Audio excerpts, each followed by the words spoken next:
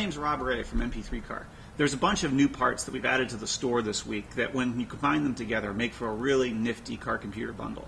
So that's what we've done. We've taken the Intel D945 GSEJT and combined it with a Numorex T1610 and also the pre-existing P2140. So let's start with the motherboard. Motherboard is very cool, uses 1.2 amps at low power, will spike all the way up to 4 or 5 if you have to have it loaded up with devices, but Windows XP Home standard install, expect 1.2 amps. It has dual display output, VGA and DVI. It has 3 USB ports on the back, Ethernet, and it takes 12 volts in, which is really interesting. And we've also put a port on the back of the T1610 that isn't standard, but this is a modification that MP3 Car has made for this specific product to allow it to integrate in with the ignition of your vehicle, automobile, boat, whatever you happen to be installing this in. So, very low power, it's fanless, and an impressive board.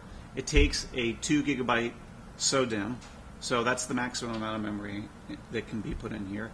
There is an EE25 Ruggedized Hard drive, which is an industrial grade type of drive that you can put in your jet, whatever you need to put it in, but that's in here. And then it's powered, if you want to, put it in your vehicle by a Cronetics P2140. So this takes anywhere from 7 to 35 volts in, and then outputs 13 amps if you needed it of 12 volt power for the computer or for any other device that you might need. But again, in standard installations, you're only going to use 1.2 amps.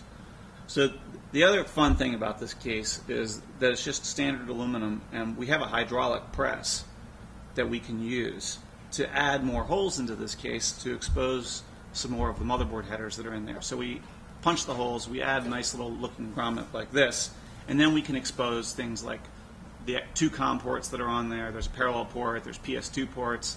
If you wanted to, we could do an eSATA port. There are 4 extra USB ports on the motherboard headers that we can use. So all in all, we're hoping this is going to be an exciting package, and we'd love to hear what you think. So jump on our forums, and thanks a lot for watching our blog.